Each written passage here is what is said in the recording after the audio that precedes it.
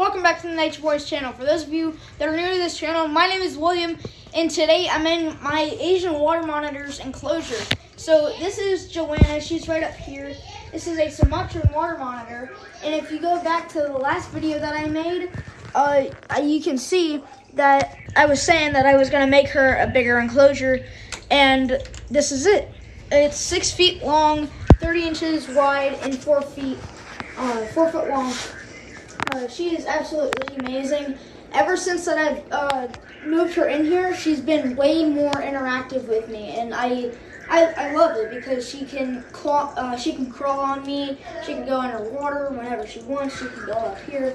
This is her basking platform. She is absolutely amazing. She's about 2 foot long right now, but the Sumatran water monitors are the biggest genus of Asian water monitor. So they can actually get up to around 10 feet at the biggest, and that's a huge male, but usually range around 6-7 foot. They're pretty cool. I would definitely get another one in the future, but not right now. She's a handful.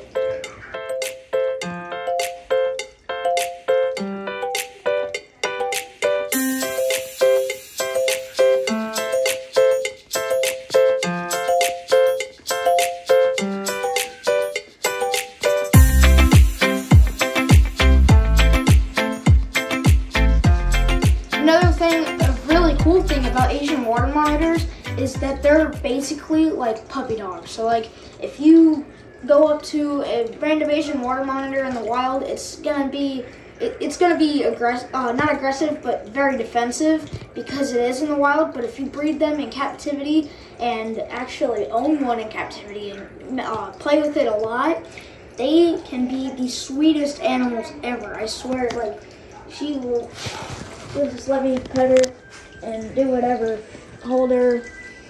She's curious of what the camera is.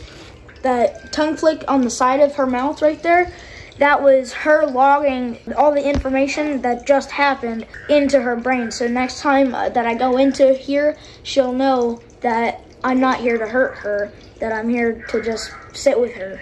If you have any questions about how to build a nice, safe reptile enclosure, any enclosure for any animal, leave comments down below and I will respond to them, and we'll go over how to make a nice, safe enclosure for your animal. It's pretty cool. But I'm just going to wrap up this video right here. Thanks for watching. I hope you enjoyed it. I was reminding you to get out and stay out.